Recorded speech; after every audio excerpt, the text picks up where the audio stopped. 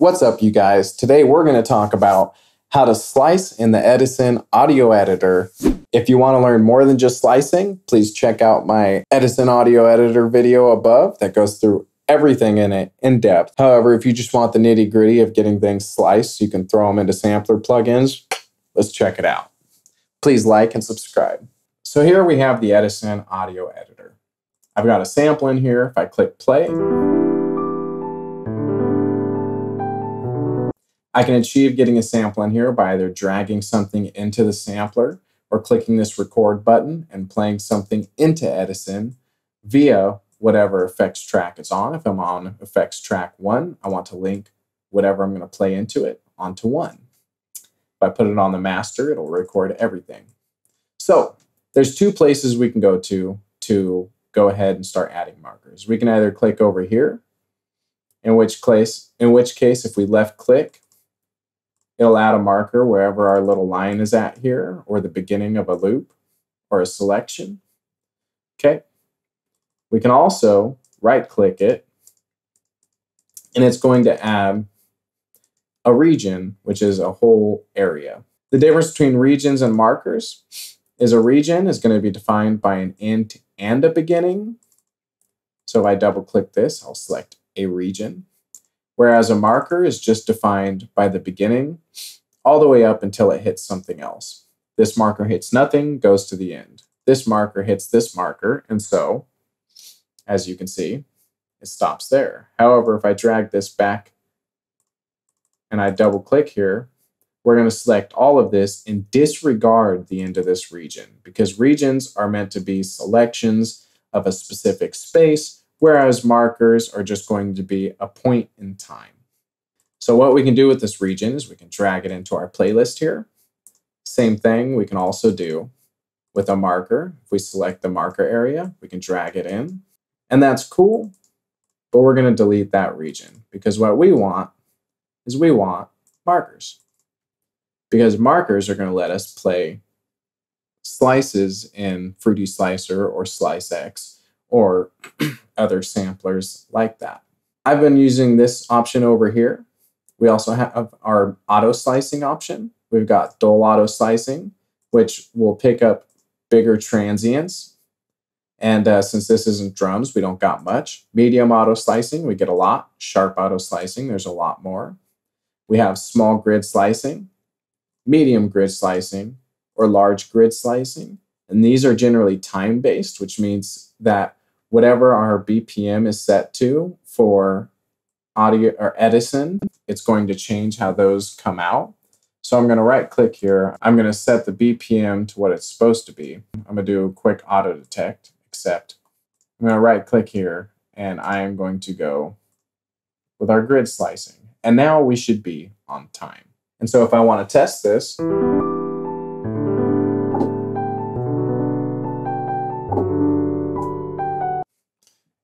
I can test it by playing them.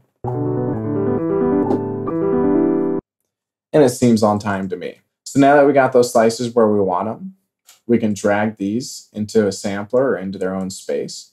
We can see these marks are still here. If I open it in a Fruity Slicer channel, you can see it's the exact same slices we made. Or into SliceX, it's the exact same slices that we made in Edison. So instead of auto slicing, if we come over here, this is going to have the same options. Add region, which we just did earlier, which I showed you has a defined beginning and end. Add marker, which is these. We can also set loops. So if we select a specific area, we can set loop, and this loop is going to play over and over again. And when we export this, it's going to do the same thing, which is great for synthesis. Let's say we've got this sample.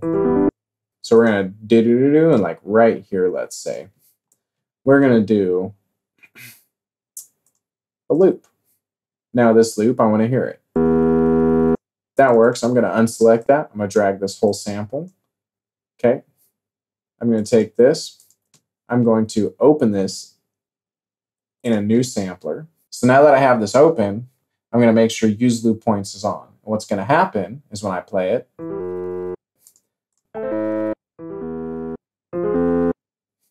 I can change the sample start to be right at the loop.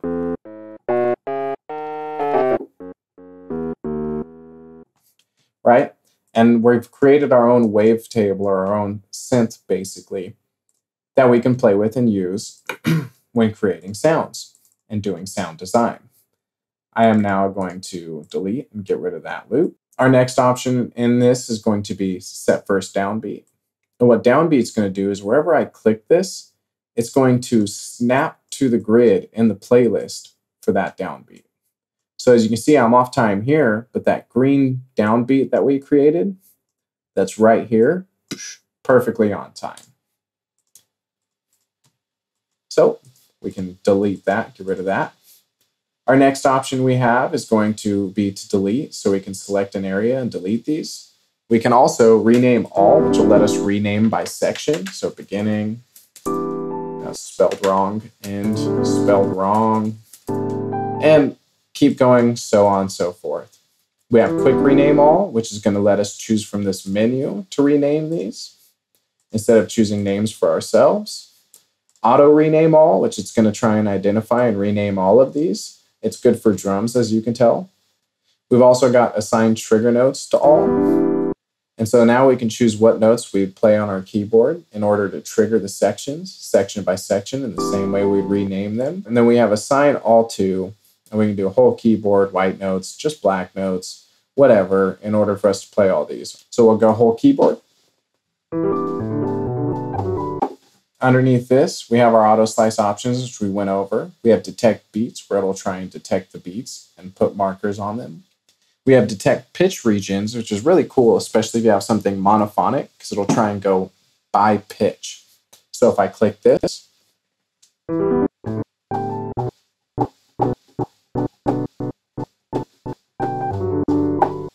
it'll try and set a marker every time the pitch changes or it thinks that the pitch is changing or it's a different note.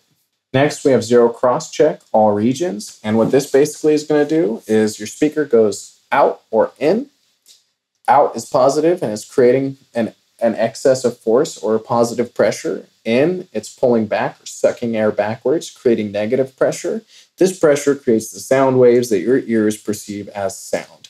What happens is when it's at a positive, and all of a sudden the information says, hey, we need to be at a negative, you've got a problem, and that creates clicks and pops. So doing the zero crossing is going to shift every single one of these to a 0 point in the center where it's neither going to be pushing or pulling, but at a single stress-free point. Down here at the bottom, we have freeze all, which is just going to make it so we can't edit things. And if you're ever not seeing these slices, we have an option down here on the bottom right called View Regions or Markers. I can click that. We can't see them, but they are still there. So click that and you'll see them. And that, my friends, is a down and dirty, quick tutorial on slicing and how to slice in Edison and what each of the options does. If this video was helpful, please like this video. If you have any comments, please comment. I always appreciate a subscribe. This is Warren with Scale Audio, and adios.